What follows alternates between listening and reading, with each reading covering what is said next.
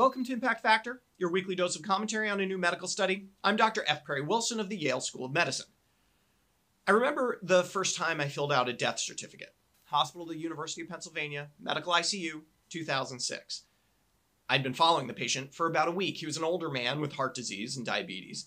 He'd come in with pneumonia, developed severe sepsis, and finally had a cardiac arrest. It was the first time I ran a code, and obviously we didn't get him back. When it was over, my resident at the time handed me a bunch of papers, the death certificate paperwork. I had to list the cause of death. Was it the sepsis, the pneumonia, or maybe the diabetes that predisposed him to it all? In the end, it felt somewhat arbitrary. A death is a death. I filled out the form, took a moment to process, and admitted the next patient. A death is a death, regardless of the cause, and that's why, more than any other number in this pandemic, the excess deaths statistic is so compelling. In a given year, deaths in the US, like most countries, are pretty stable. They tend to rise a bit in the winter due to respiratory viruses, decline a bit in the spring and summer, but more or less, we know what to expect. Around 8.5 deaths per 1,000 people per year. This year, from March to August, the death rate in the US was 9.8 per 1,000 people per year. It may not seem like a big change, but this number is actually huge. In the time period of the coronavirus pandemic, we would have expected 1,111,000 deaths in this country. We got 1,337,000 deaths. That's 225,000 deaths more than expected, which, of course, is a bit more than the observed COVID death rate. The observed to expected death rate is a great measure of how hard we're being hit by the pandemic. The statistic is a great equalizer. It doesn't rely on a robust COVID testing infrastructure or what appears on death certificates. A death is a death. Two research letters appearing in JAMA this week leverage this statistic to compare how COVID has affected the US versus other countries and states to other states. Let's start with the country-by-country comparison. This letter compares excess death rates in the US to other OECD countries that capture data in a similar way. Here I'm graphing for you the excess deaths per capita across a number of these countries. Blue are countries with moderate COVID mortality. Red is high COVID mortality.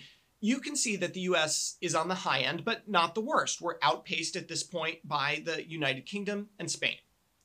But the picture gets worse when you look at the epidemic over time. See, these high mortality countries, by and large, brought their excess death rates down dramatically once they figured out how best to manage public health with COVID-19. Yes, that means masks, distancing, the stuff that works. Look at the same data, but now examining excess deaths from May 10th, 2020 on. Across the board, excess death rates have declined significantly, even going negative in some places like Canada, but in this framework, the US has the dubious honor of being number one in excess deaths.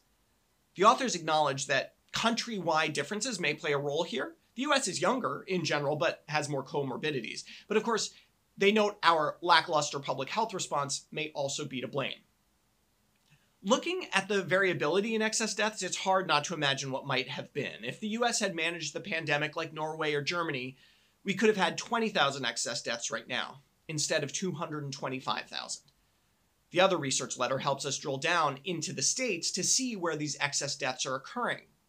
There's an explanation for the disturbing trend here. You can see that early on in the pandemic, there was a really huge spike in excess deaths driven by states like New York.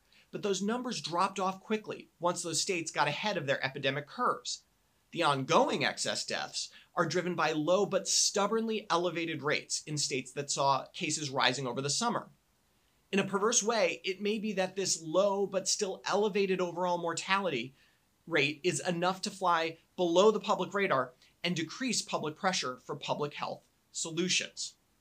Now, I should mention that excess deaths and COVID deaths are not the same thing. These numbers include deaths from things like suicide, drug overdoses, and deferred care for non-COVID medical issues that have likely increased during the pandemic, and of course would also reflect reduced deaths from things like traffic accidents that have gone down due to work-from-home policies and limitations on bars.